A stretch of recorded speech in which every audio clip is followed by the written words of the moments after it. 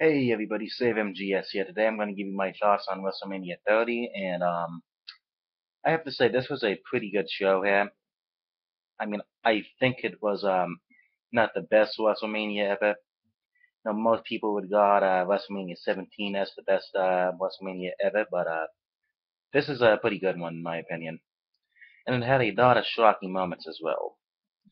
But yeah, let's move on to this. I think the people who came off the show looking the best were the Usos, Daniel Bryan, and the Shield. And they all performed very well. And you know what? No. Let me throw Antonio Cesaro in there as well when he won the Andre Giant Memorial Battle Royal. I mean, when he picked up the Big Show, I have to say I marked out a little bit. I was not expecting him to do that. In all honesty, I thought Big Show was going to win it. But Cesaro, I really hope he can take this win praises. This might elevate him a little bit up the card, start a nice babyface one for him. But yeah. And the Usos, I just thought they were very impressive in their tag team title defense. Everybody worked really hard in the match. It's pretty good. Now, for the best in-ring match in the show, I have to say Daniel Bryan versus Triple H. Those two worked hard. They went, I believe, a half hour, 25 minutes. And, they just went at it. It looked very convincing. There were no flubs in the match. No one botched anything. I really like Stephanie McMahon's antics outside the ring. It was like a old school heel manager type thing, saying, "Just give up, Daniel. Just give up. You know you can't win." But yeah, I just thought everybody performed well in that match. Now the Shield versus Kane and New Age Outlaws. This is what it needed to be. The Shield needed to go out there and utterly annihilate them. That's what it needed to be. That's what it should have been. That's what it was. They came off looking strong. They came off looking united. And honestly, I think they could keep this team going for another year. Do not break these guys up yet. Get as much as you can out of the Shield gimmick. They've only been around, I believe, since like 2013. 2000, no. Late 2012 they debuted. Yeah, it was in November, I believe. Probably. I'm not sure anymore, but whatever. Anyways, I think they need to keep these guys around a little bit longer together. They're really good with what they do. And you know what? I don't think they're ready for single ones either. I mean, Dean Ambrose, Seth Rollins, and Roman Reigns, I think they need to stay together, as I said before. And, while they're in this tag team, they can work on their weaknesses. They're not going to be thrown out to the wolves. Now, when they are ready to separate and become their own single competitors, you're going to have three made stars right there. If all goes well, of course, barring unforeseen instances. But, yeah. We also had John Cena beat Bray Wyatt. And it was a pretty good match. They went about 20 minutes or so. And, the match was just missing something. I'm not sure what. The crowd just really wasn't into it. I don't know why. Although I have to say, I really like the Wyatt family's entrance on the match. That's how you do a concert at a professional wrestling event. That's how you do it. You don't do it like how Motorhead did it to Triple H at WrestleMania 21. And you don't do it how, Cena and Rock a couple years ago. No, it's just a distraction. It's annoying. But how they did it this time, that's how you do it in a professional wrestling environment. I think everything got over well with that entrance. And you know what? So did it when Randy Orton came out with his people who made his theme music. And for the triple threat for the WWE title, I thought it was good. There was a couple bumps that I just thought were horrifying in it. But the most horrifying one I saw was when Batista and Randy Orton set up that powerbomb dash RKO on the announce table. And when I was watching, I noticed Randy fell on the monitor. I'm like, oh god, he fell right on the fat of his back on the monitor. If that monitor would have been just a couple inches up or down, Randy could be paralyzed right now. But he wasn't. He seems to be okay.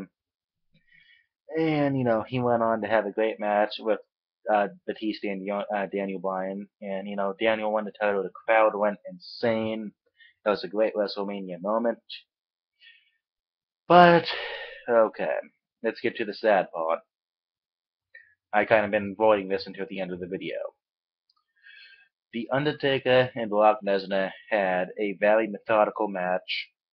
It wasn't the best match, and the streak has been broken. Honestly, when I first saw it, I went, "Oh, Undertaker kicked out. Did he kick out? No, he had to have kicked out. I'm just imagining. Oh my God, he didn't kick out. Did, did Taker get knocked out by accident? Because I know Lesnar wouldn't be the type of guy to just shoot on Taker. And I was trying to come up with explanations. Did what happened here? Because there's no way the streak could be broken. Did the referee fast count him by accident? What's going on here? Then I realized, oh, but no, it really did just happen. The streak was broken. And I, like the entire audience at WrestleMania 30, was just like, what? What? No, this can't be. You know, it's the same reaction when you see something terrible happen in real life. You don't know what to say. You really can't say anything at all. You're kind of like in denial for a moment. You're trying to process what just happened because in your mind this could never ever happen.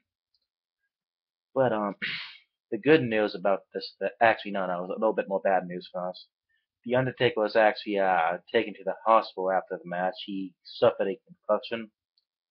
So yeah, I hope all is well with him. He's been getting injured more and more throughout the past couple of years. But my best wishes go out to him, and I hope he's okay. But let's look at it like this: following him getting knocked out, which I don't think he was.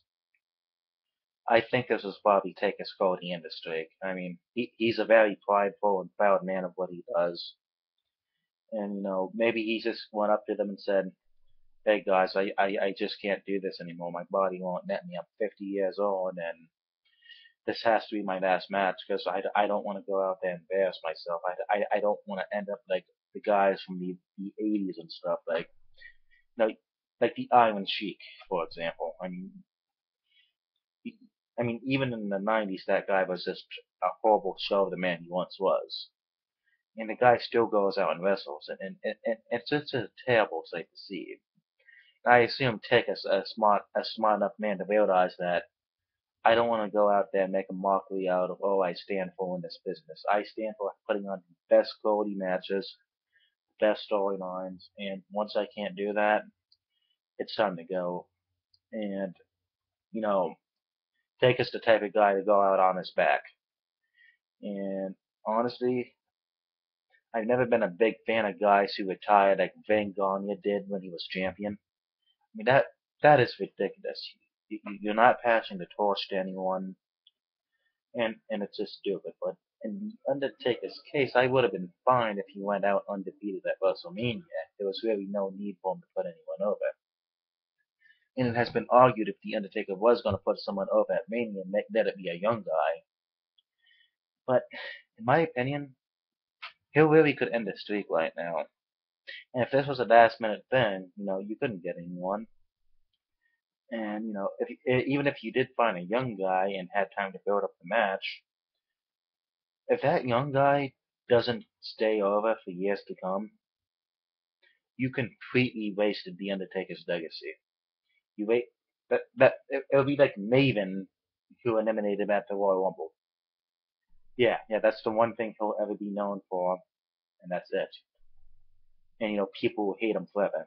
People don't hate Maven because he eliminated the Undertaker, but it would be like Bruno Sammartino and Ivan Koloff. You know, one guy will just be rejected from the wrestling community forever. And you know what? That might be a bad example, but I I digress there. But anyways, as I said before, this was probably Taker's decision, and you have to respect that. And I'm gonna give this event probably a 8 out of 10. I mean, I was really surprised to see the streak ended, but hey, he decided it was time to go, and we've all seen those guys who stick around too long, and it's just very sad to see them become a former show of what they once were. I mean, it's okay to use a sports analogy. It's like watching Muhammad Ali box in his last couple fights. It's like watching Ken Shamrock fight now. It's just something was there a long time ago, and you feel and when you're watching that you still feel it, but it never comes out. It never happens. Uh, let's take another MMA analogy. Mirko Cro Cop in the UFC. You always think the head kick's coming, but it just never happens. And it's like watching a ghost of the person, and you just really don't want to see that. And I assume people who realize that they're becoming that, no, they really don't want to let that be their legacy. So yeah. So I'm gonna end the video here. I've been talking way too long already. So everybody have a very nice day. Comment, subscribe, and tell me what you think of WrestleMania 30. Peace.